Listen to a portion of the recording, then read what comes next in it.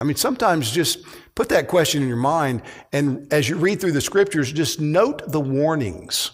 Note the warnings that are given to us. The Old Testament's filled with warnings about false prophets. In fact, I think it's Deuteronomy 13 where Moses warns the people before they go into the land of promise. He said, there are going to be prophets arise. They're going to do miraculous things, but they're going to teach wrongly, and it's going to be a test to see if you're going to stay true to what God's revealed when these guys come in the name of God and say things contrary to what God has actually revealed. The scripture says that we face enemies as Christians. Those enemies can be categorized into three large areas. We have the enemy of our own sin that remains within us. We have the enemy of the world, which is the godless systems that are opposed to us. And then we have the enemies of the devil and all of his minions. And so we have inside enemies, we have enemies surrounding us, coming at us from all directions, and then we have enemies above us that are personal, that think, that strategize. And all of these enemies are designed to keep us from God, to keep us from making it safely home. In the Old Testament, we find the prophets warning God's people against being tripped up by the enemies arrayed against them. So, example, Jeremiah 9:6 says that false teachers heap up oppression upon oppression and deceit upon deceit, and they refuse to know the Lord. These are false teachers, teachers that come in the name of the Lord, and yet who in reality are deceiving people. Their design is to deceive. In Jeremiah chapter 23:16, the Lord says, do not listen to the words of the prophets who prophesy to you, filling you with vain hopes. They speak visions of their own minds, not from the mouth of the Lord. False prophets. People that would normally be expected for others to show some respect to them.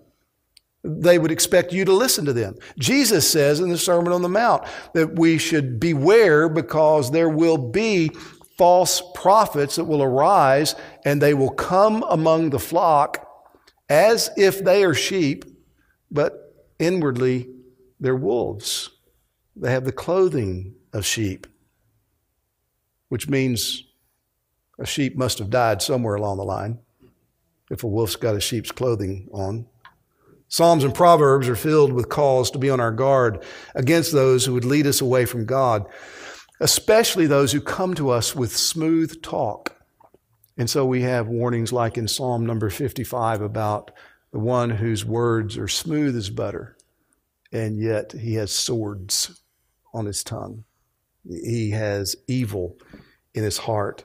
Paul warns against smooth talkers in Romans 16, where he writes, I appeal to you, brothers, to watch out for those who cause divisions and create obstacles contrary to the doctrine that you have been taught. We just talked about things that are contrary to what the Word of God says. And Paul says, watch out for people like this.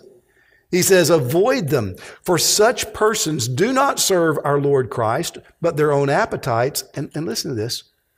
And by smooth talk and flattery, they deceive the hearts of the naive. So the warning is don't be naive. Don't be duped. Don't be taken in by those who are eloquent, who are able to say things in fine rhetorical flourish and who are persuasive and charismatic and winsome. But we've got to stay true to the doctrine that we've been taught. Peter says in 1 Peter 5:8 that the devil prowls around like a roaring lion, seeking someone to devour. So God's people are to be sober-minded, watchful. We're to be on guard. Peter admonishes us in 2 Peter 3 to take care that you're not carried away with errors of lawless people and lose your own stability. I mean, why do we have these warnings in the Scripture unless there's danger? And the warnings are given to us to help get us safely home. And if we ignore the warnings or we downplay the warnings or we think we're beyond needing to be warned, then we're setting ourselves up to be tripped up in the very way the Scripture warns us not to be.